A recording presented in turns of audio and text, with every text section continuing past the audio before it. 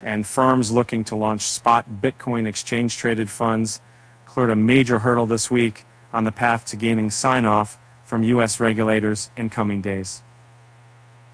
According to Securities and Exchange Commission staff told several exchanges and issuers seeking to list the ETFs that they should submit a final version of a key document as soon as Friday, according to 4 people familiar with the matter who asked not to be named because the discussions are private.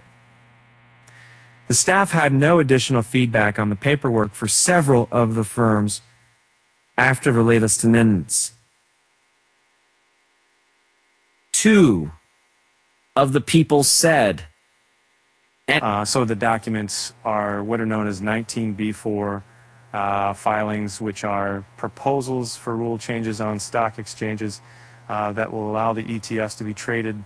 A flood of these updated documents were posted Friday evening, including for ETFs from BlackRock Inc., Grayscale Investments, and others.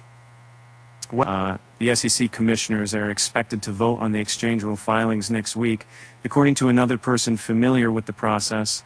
Often, ETF approvals can be delegated to SEC staff without a vote by commissioners.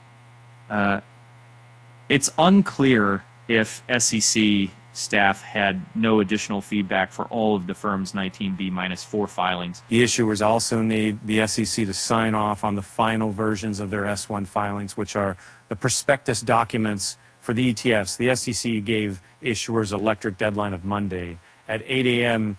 Washington time to file updated S1s. One of the people said, SEC approval of the 19B4 and S1 forms may or may not happen at the same time, though typically the S1s are approved after the 19B4s. A representative for the SEC declined to comment. Should both approvals be obtained, the ETFs could start trading as soon as the next business day.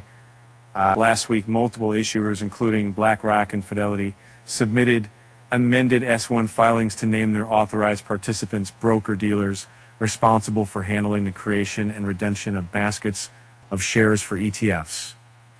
While this step is typically taken for granted in traditional ETF creations, it drew attention in Bitcoin ETF applications because some industry watchers had expressed concerns that Bitcoin funds would have a harder time attracting broker-dealers.